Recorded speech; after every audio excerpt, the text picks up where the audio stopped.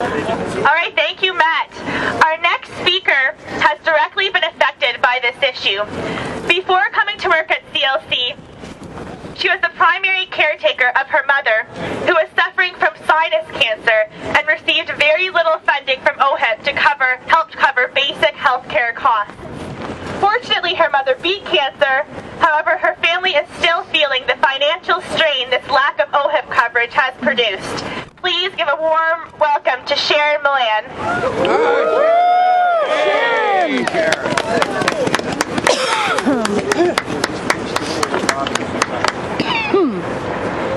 You've heard a lot so far about the funding of abortion and the financial drain it has on our healthcare system.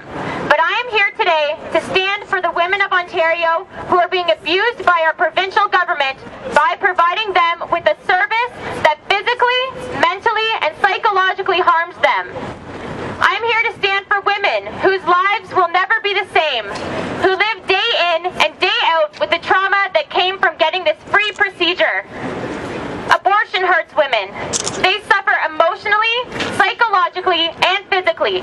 So why is our government ignoring the cries of women across the province? Dr. Julius Fogel, a psychiatrist and obstetrician who has committed more than 20,000 abortions himself, said, I quote, "Every woman, whatever her age, background, or sexuality, has a trauma at destroying a pregnancy. A level of humanness is touched. This is a part of her own life. She destroys a pregnancy. She is destroying herself. There is no way it can be innocuous." End quote. Post-abortion trauma is a serious health concern to women across Ontario and adds to the financial strain that on our healthcare system. Studies have shown that a minimum of 20% of women who abort will experience post-traumatic stress disorder.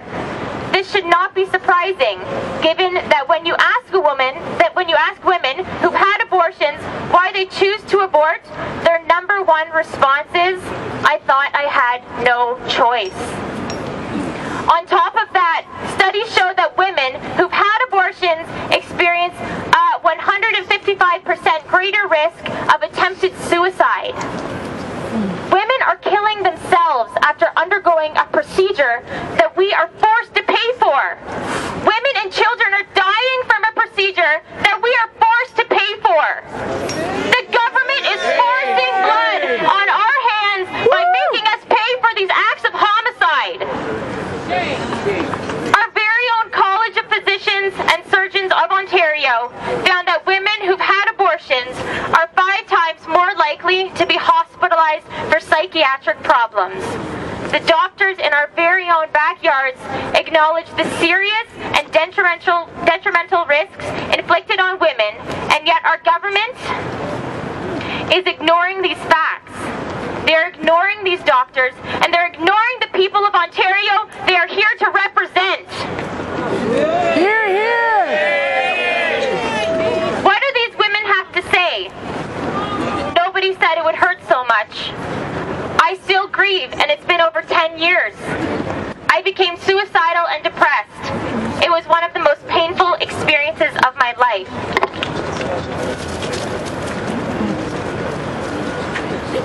These are just some of the hundreds of thousands of testimonies of post-abortive women who are now speaking out. If $30 to $50 million is being spent on the cost of abortion, how much more money is being used to cover the side effects that abortion has on women? Based on the 2013 report by the Mental Health Commission of Canada, we have estimated the cost to be over $500 million annually. Whoa. Think of what our province could do with $500 million. We could hire more nurses, more doctors. We could buy more MRI machines. We could help eliminate wait times in emergency rooms and provide greater funding for the treatment of autistic children. We could actually fund genuine areas of healthcare that are life-giving instead of life-ending. Yes. Here, here. Although defunding abortion will not make this procedure illegal, it will drastically reduce free from indirectly contributing to the pain and suffering inflicted on women and children through abortions.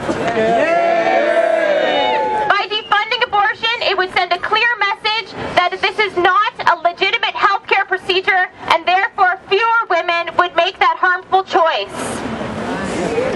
So if we want to save our crumbling healthcare system, if we want to save children, if we want to save women, we must continue to fight against not only taxpayer-funded abortion, but abortion in general. Yes. Thank you. Great job. Bravo. Super.